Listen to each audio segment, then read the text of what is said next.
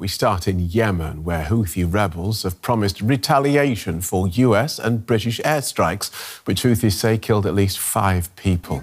The strikes prompted tens of thousands to protest in the Yemeni capital, Sana'a. Iran, which backs the Houthis, has also condemned the strikes. The incident is increasing fears that the war between Israel and Hamas could expand into a wider regional conflict. The US and UK said the strikes against targets across Houthi-controlled areas of Yemen were to protect international trade routes from Houthi attacks. In recent weeks, Houthi rebels have launched more than a dozen drone and missile strikes on Red Sea shipping. One by one, American military aircraft take off. Part of a coordinated strike-back against Yemen's Houthi rebels in retaliation for attacks on shipping in the Red Sea. Led by the US and Britain in a mission described as an act of self-defence to restore stability along the important trade route. The UK military has released these images of its airstrikes. UK Prime Minister Rishi Sunak, who is currently visiting Ukraine, said the strikes were necessary, proportionate and targeted. Well, over the last month, we've seen a significant increase in the number of Houthi attacks on commercial shipping in the Red Sea. That's putting innocent lives at risk. It's disrupting the global economy, and it's also destabilizing the region. And in that time, we've also seen the single biggest attack on a Navy warship, a British Navy warship, that we've seen in decades. Now, it's clear that that type of behaviour can't carry on. US officials say more than a dozen sites were attacked, including command centres and munitions depots used by the Houthi group. With Houthi television broadcasting video claiming to show explosions and the apparent aftermath of the strikes. The American and British enemies bear full responsibility for their criminal aggression against our Yemeni people. It will not go unpunished or unanswered. The Yemeni armed forces will not hesitate to target threatening sources and all hostile targets on land and sea in order to defend Yemen, its sovereignty and independence. Houthi rebels, who are backed by Iran, have been targeting ships in the Red Sea for weeks, with the group releasing this footage in November of its fighters appearing to seize a vessel. It claims the attacks are in response to Israel's war in Gaza against Hamas, whom the US, EU and other countries have labelled a terrorist organisation. The big question now is what this could mean for the war in Gaza and the wider region, with the world bracing for a response from the Houthis and those who support them. Well, let's look at some of those questions with Elisabeth Kendall, who's a Middle East expert from Cambridge University. Welcome to DW. Let's start local and zoom out if we can. We'll start with the Red Sea. What does this escalation mean for this area, one of the busiest shipping channels in the world?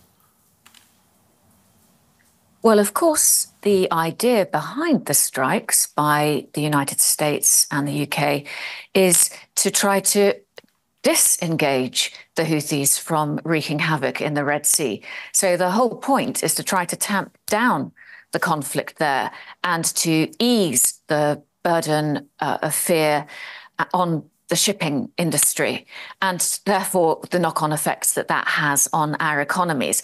The problem now is that the actual effect it may have on the region is to make things even worse.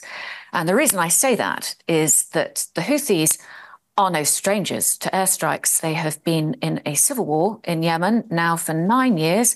They've suffered more than 25,000 airstrikes by the Saudi-led coalition, and it didn't deter them. So I think looking ahead, we might stand to see even more conflict start to erupt in this Red Sea region. OK. The Houthis say they're launching these attacks for the sake of Hamas in its war against Israel. Should we take that claim at face value? I think that claim could be taken in two ways. I don't think we can dismiss it entirely as not being genuine. I think the Houthis as are many people around the Arab world, are genuinely concerned about the plight of the Palestinians and feel that they want to stick up for them in a way that other governments, other regimes in the region probably can't speak out. And however, it's absolutely the case that this works very well for them politically and that they are able to exploit the situation in an opportunistic way to try to gain more support for themselves inside Yemen and indeed more broadly. So it works at both those levels at the same time. Right. Let's go back then to this notion that you say it looks like this Operation Prosperity Guardian hasn't worked, may indeed backfire, because I wonder about the calculation for commanders in charge of this operation. How hard they must be looking at, well, how hard can we hit them without the whole region going up in flames? That's going to be extremely difficult to understand. Now, it didn't look like there were many options left on the table. Most things had been tried. Sanctions against the Houthis, curbing their flow of funds, some diplomatic efforts, but without much leverage over the Houthis, those weren't really going to work. And then, of course, the threat of having the multinational maritime force in the region. None of that was enough to deter them. And so we've now moved to this much more direct military action. Finding that line, however, is going to be really difficult because being at war in the Red Sea is one thing.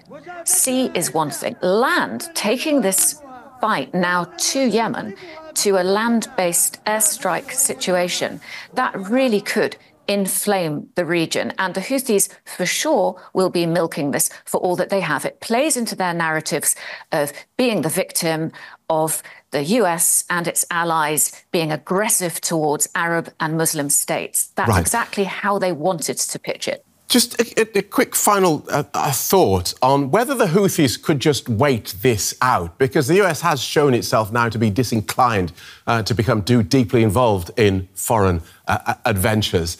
The Houthis could just absorb this. America gets bored or distracted. It's got an election on the way. And then the Houthis are still there, and maybe even a change of policy at the White House. This is precisely the dilemma here, because it is an unequal war. On the one hand, we have the US and allies who do not want to get bogged down in a war and who are very sensitive to casualties.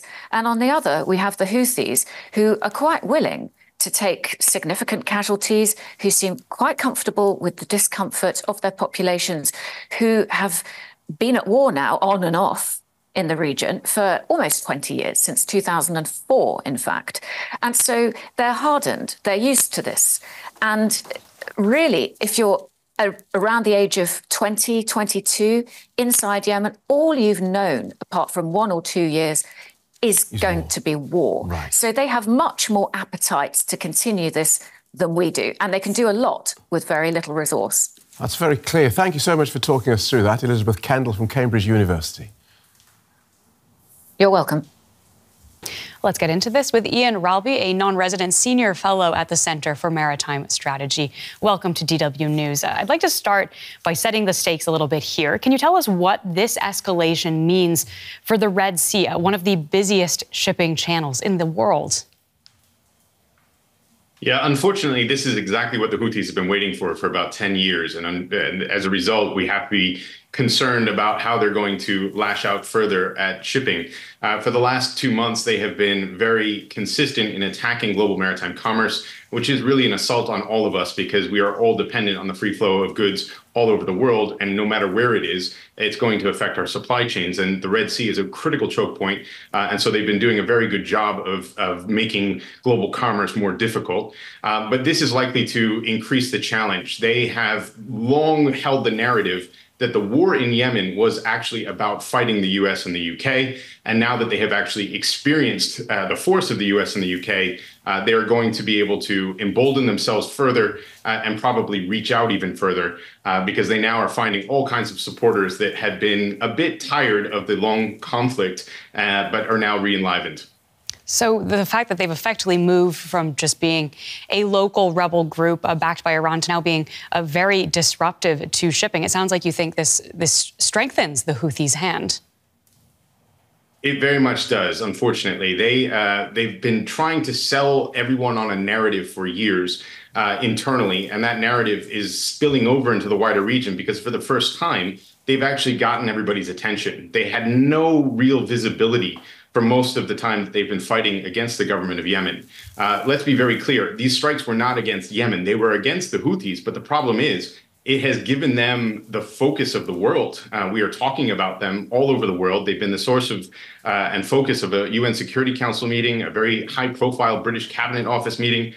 They're getting the attention they've long dreamed of, and it is coming from the very sources that they wished to draw the attention of. And so we are likely to see a wider effort at both recruiting and expanding their mission to try to lash out at the West and further themselves. They are not interested in Palestine, except as so far as it gives them a reason to fight. They are very opportunistic in how they've jumped on the Israel-Gaza situation for their own right. So even as this is boosting their profile internationally, looking at the response we've seen so far from the U.S. and the UK and these strikes, which they say are aimed at protecting this crucial shipping through the Red Sea, do you think that the strikes that we've already seen or more intense strikes could deter the Houthis from continuing to attack Red Sea shipping? Unfortunately, I don't. I've been watching the Houthis for a long time, and they do not act like the rest of us. The Houthis have a very particular mindset. They have a particular mission. And unfortunately, we played into their hands. They're terrible playmates, and they're enjoying this play. They are not going to respond to deterrence the way we see deterrence. They're not going to respond to force the way we would respond to force. And so what would perhaps make others think twice is only going to encourage them because they are really keen on promoting this narrative. For 10 years, they've been playing the game of fake it till you make it. And now they've made it because they've been talking about fighting the US and the UK for 10 years, and now they actually get the chance to. And so this is going to really expand their possibilities for not only recruiting internally, but potentially trying to encourage others in the region and even far beyond to be inspired by what has been labeled a global protest. Sorry, just one question before I let you go. So if you think that deterrence is not going to be helpful here, what would you advise Washington and London as they're looking at this issue? What choices do they have other than military force? Well, it is about what deterrence actually means. And unfortunately, these attacks were if you were going to launch an attack, it needed to be more forceful than what we're seeing. And that unfortunately leads us down a very dangerous path. What we need to look at is how to draw the Houthis' attention away from shipping, because right now that is the principal concern, because every person on Earth is affected by it. And that needs to be done with pretty intense diplomatic acumen, probably not by the US and the UK, but through partners to draw the Houthi attention away and see if they can find a way. But we've now put ourselves in a very difficult position where we're likely to see a period of back and forth escalation until someone changes tactics.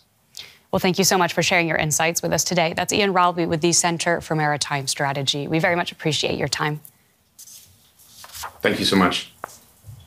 I spoke earlier with Guido Steinberg with the German Institute for International and Security Affairs, and I asked him whether these latest airstrikes were likely to stop the Houthis from attacking shipping in the Red Sea, given that it is not the first time the U.S. has intervened. Well, yes, that's true. But a couple of years ago, the United States did exactly the same, and it did work. This time, though, I think the situation is different. The United States and other countries have warned the Houthis.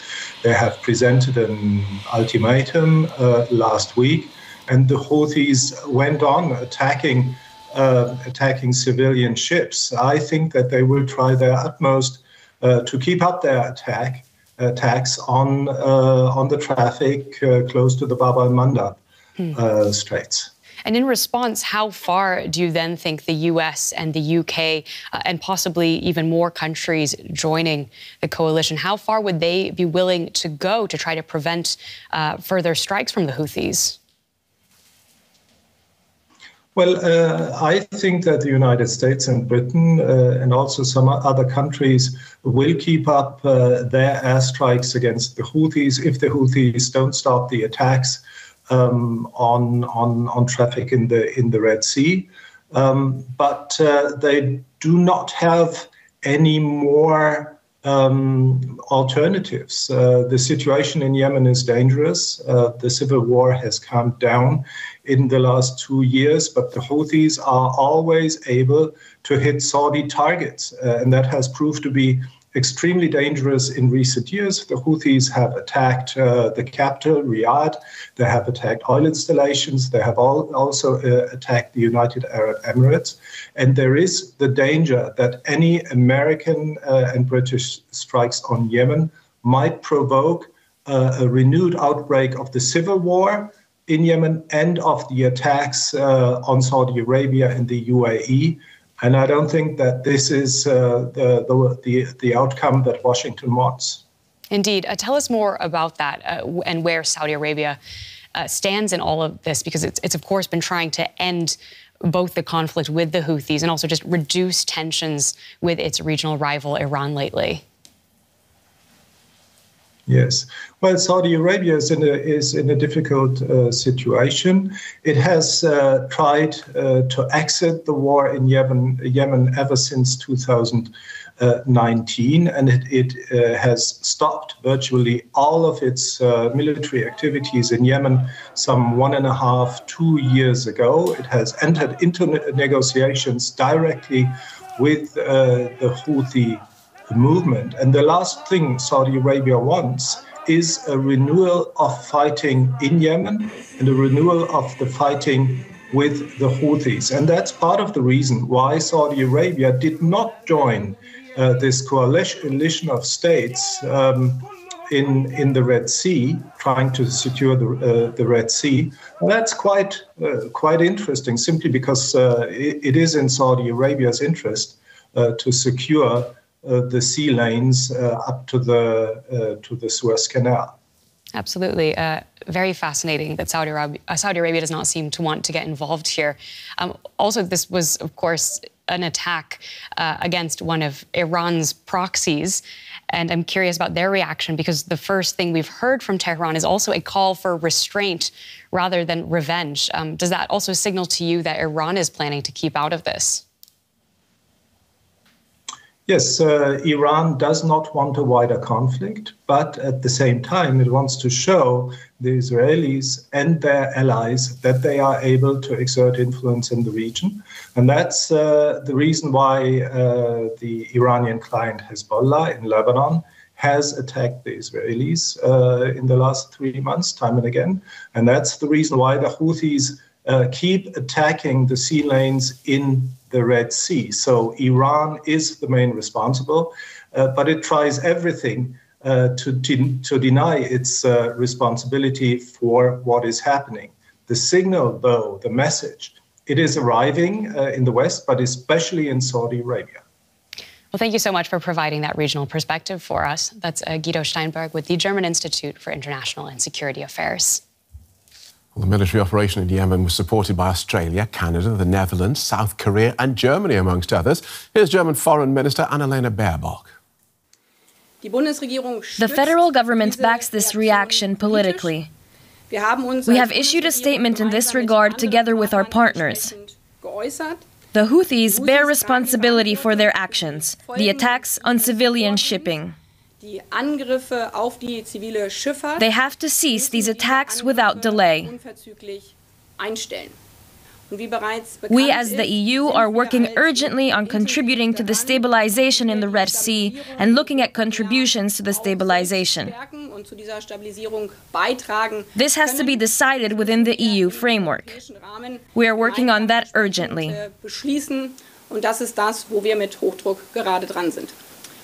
Well, like the German Foreign Secretary, Tobias Bacherle is a member of the German Parliament for the Green Party. He also sits on the Parliament's Committee on Foreign Affairs. Welcome to DW. So we just heard Annalena Baerbock say the EU is looking for ways to contribute to the stabilisation in the Red Sea. What is that likely to look like? I assume that this is mainly regarding, well, assuring the safety of merchant vessels. Probably we're talking about Marines securing the passage. I think that's the way to go for the European Union. Right. So is that Germany's Bundeswehr, German sailors, Germany's navy are going out into the Red Sea ready to engage the Houthis in direct combat?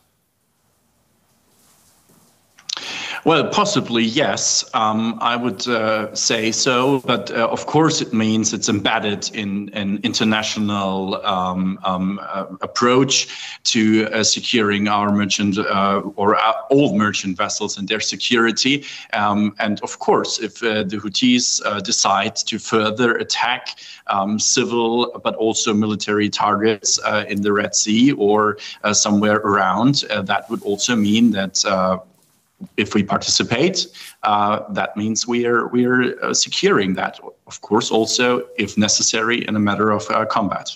Right. So this is the plan that you support. How far progressed is it? Honestly, I can't tell. Currently, we have no information yet. As you know, the Bundeswehr is a parliamentarian army, or so-called parliamentarian army, which means every time they are sent into any kind of mission, the parliament needs to discuss on it and agree on it. And so far, we still are at the point on negotiations on European level, how a European mission could look like. And if we know further information about that, or if we have an agreement on European level, I expect a proposal to come to the Parliament and an expectation to come to the Bundeswehr or towards the Bundeswehr in Germany. And that's when we are going to discuss that. But so far, we have no further information or anything as that this is currently under negotiation on European level. And what is it that you believe German soldiers, sailors, airmen would potentially be fighting and dying for? What would their mission be? Well, protecting civil and merchant vessels. I think that's the key. And that's the biggest problem with the attacks of the Houthis within the last few weeks that we have seen, that they decided to attack vessels that they believed were aligned with Israel. And I mean, as the expert before, as Elisabeth Kendall just said, the Houthis are exploiting a political situation where they hope to align with the Palestinians. I don't believe they are doing anything in favor really for the Palestinian with that. But above all, attacking civil and merchant vessels can't be tolerated. And so, briefly, is Germany's Bundeswehr willing or even able to engage in a direct confrontation with Houthis in the Red Sea? It was only 2014 that equipment shortages meant German soldiers were using broomsticks instead of heavy machine guns during a NATO military exercise. You actually have the wherewithal to do this. First of all, yes. And second of all, to get one thing clear, I do hope that the Houthis will stop their attacks, not only if they see that the European Union is willing to protect their and other civil and merchant vessels, so that it won't be necessary. But if it's necessary, if the Houthis decide to further attack ships, whether it's merchant vessels or Navy ships that we might be sending there, of course, I'm pretty sure that our Bundeswehr is ready to combat them. Thank you for joining us. Tobias Bacherle, a Green member of the German Parliament's Foreign Affairs Committee. Thank you so much. Thank you very much. So let's dig into where Germany fits into all this and get some perspective from Germany's biggest opposition party. Johann Wadephul joins me now. He is a member of parliament for the conservative CDU party and a defense and foreign policy expert. Welcome to DW News. We've just heard the German foreign minister there saying that the EU is looking for ways to contribute to the stabilization in the Red Sea. Can you give us a sense of what that could look like? Yes, good afternoon. I would like to say that we as opposition, we as Christian Democrats support absolutely what our foreign minister, Annalena Baerbock, just said. It is very good and necessary that Germany as a country belonging to NATO and European Union backs what United States, United Kingdom and others of our allies did. It was necessary to give that signal to the Houthis that they cannot go on with these strikes onto the Red Sea, to the Suez Canal. That endangers our supply chains. That is not acceptable anymore. So we politically absolutely support this, and we as opposition back our government on this path. And of course, we as Germany always need an international framework to legally make it possible for Germany to join these military actions. And we just, as Annalena Baerbock said, we are trying to find a framework on the European level, and I hope that will be successful as soon as possible. So we are looking at a possible military response from Germany with unity within Parliament between the coalition government and your opposition CDU. Did I understand that correctly? Yes, absolutely. We would support that. If the government comes over to us and asks us for support, there will be political support. There will be the support in our parliament. We do have Navy units in the region. The German Navy is able to support these military strikes, and also with other military means. Germany is politically ready to support our allies, because if we want to stop an escalation there has to be a clear political and also military signal to the Houthis that they cannot go on, and this is also a political sign to Iran in order to stop the Houthis, because they are the ones who are behind the Houthis, not only militarily but also politically. So that is very necessary in these times. If I may just jump in, if Germany is yes, willing to commit these naval units and perhaps other forms of military action, does that not have the potential to drag Germany here into a much wider regional conflict with Iran, for example, which you've just said are strong backers of the Houthis? I think it's just the other way around, because it's a similar situation to the situation in Ukraine. If you do not signal very clear to the ones who start violating international law, if you do not show them the clear will to deter them and to defend the international law, they will go on. Putin does it, and the Houthis and Iran will also do so if we don't signal them very clearly that they will get a clear message from our side. And the West, the European Union, NATO, has always to be united. And Germany, as a central country in Europe and as an important member of NATO and European Union, has to join the alliance there in order to stop an escalation. So the clear signal and the readiness to join the others will stop an escalation. Well, thank you very much for speaking with us today on DW News. That is Johann Wadephul, a member of the German Parliament for the Conservative Opposition. Many thanks.